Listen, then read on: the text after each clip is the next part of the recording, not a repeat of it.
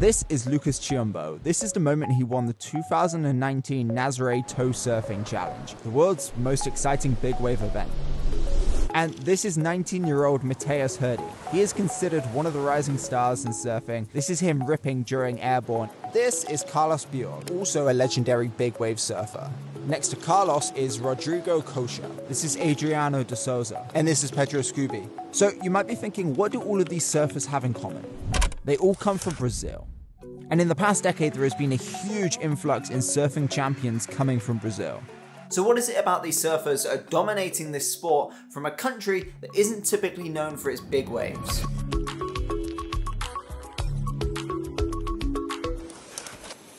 But before we can talk about Brazilian surfers, we first have to take a brief look at the history of surfing and the competitions surrounding them. During the 1960s, surfers from all across the world flocked to Hawaii to surf the infamous waves of the North Shore, known for its consistent breaks during the winter months and waves that ranged between 10 to 60 feet. Hawaii's waters were enough to attract any experienced surfer. And over the years, crazier surf spots started to be discovered all across the globe. And with that, the competitions would tour the world from Hawaii and Tahiti to California and Australia. But notice how Brazil wasn't on that list, and there weren't even many Brazilian surfers taking part, let alone winning. Brazil has more than 4,000 miles of coastline, and the Brazilians have been surfing its waves at least since the Australian surfer Peter Troy gave a demonstration in Rio in 1964. So why did it take 50 years for the Brazilian storm to dominate the world of surfing? Especially when you look at the geography of Brazil. The country has a large coastal population within densely built up areas, forcing people to the beaches to socialize, relax, and exercise. Brazilians became really serious about surfing, but the problem was that nobody was actually making it big internationally. Well, that was partially to do with the country itself. In the 1980s and 1990s, Brazil was in a rocky place with an unstable economy, with inflation rates which reached up to 2,000% per year. Now, you're probably thinking, what the hell does this have to do with surfing? I clicked on this video to see surfing. But trust me, this has got everything to do with it. And after those hardships of the 80s and 90s, Brazil turned a corner, and in the 2000s, it experienced more than a decade of stability and growth. The gap between the rich and the poor narrowed a little, and the middle class ballooned from about 15% of the population in the early 80s to nearly 2/3 by 2012. And the second issue was the waves. Brazil sits on a large continental shelf in the Atlantic, which means there is not a single first-rate break along Brazil's coastline. To become a top pro surfer, you need to have versatility and experience in larger, more powerful surf. But Brazil's difficult economic position in the 80s and 90s meant only very few Brazilians were able to travel to such locations. And even the ones who did manage to make it out to the competition hotspots went without support, money, technical assistance. There were plenty of Brazilians who had mastered the waves of Hawaii, but they were consistently underrepresented by the surf media. They spoke broken English, and there was a culture clash. They developed a reputation as loud, obnoxious, and aggressive, which kept them out of favor of dominant surfers and foreign fans and the media.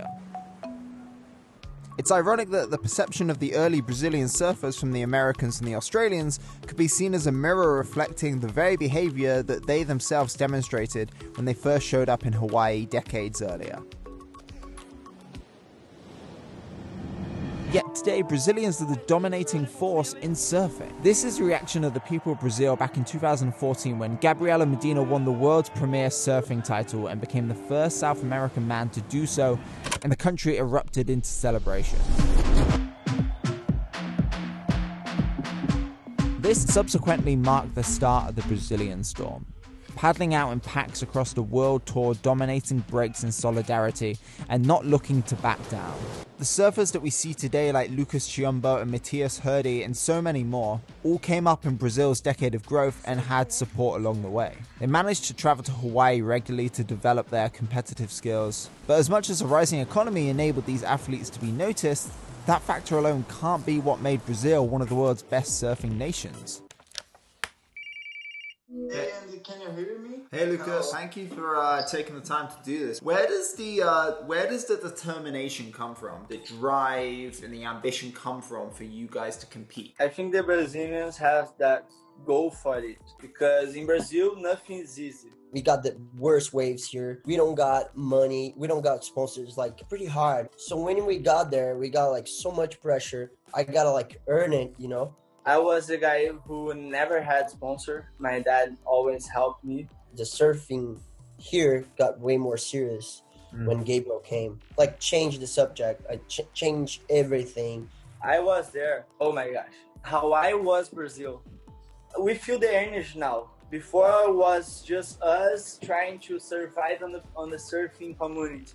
I think we always had really good surfers. Surfing before was kind of like it's pretty hard because when you're from USA or when you're from Australia, it's way easier for us. Back in the day, they were doing the same things as, you know, all the other surfers were doing. That we're from Brazil, we don't have that kind of money, you know. And then every day, like, people compares me to one guy that never got to compete in the QS because when he was 17, he was like the best surfer, and then he never got to go there, you know. So I know a lot of stories about that.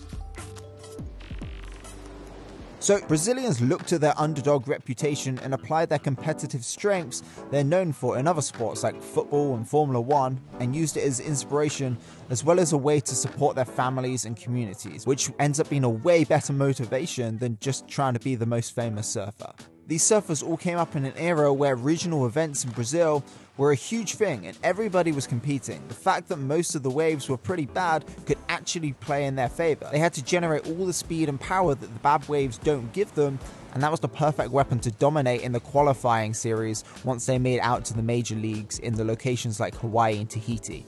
It was just a matter of time to adapt to those conditions and go for the titles. Remember the reaction to Gabriel Medina winning in 2014? That helped open the door to the next generation of surfers. In 2015, Adriano really represented the transition from Brazilians being on tour, but not really being considered at the same level as competitors from other countries, to being the Brazilians on tour that everybody was afraid to go up against. His dedication to the sport didn't go unnoticed. He made the decision to move to California to not only train in world-class waves, but to be in a closer proximity to the epicenter of the Southern California surf world. He made an attempt to see the surf world not only from a Brazilian's perspective, but from an American or Australian perspective. He also had a reputation for being the first competitor to show up and the last to leave, in attempts to understand the breaks better than anyone else.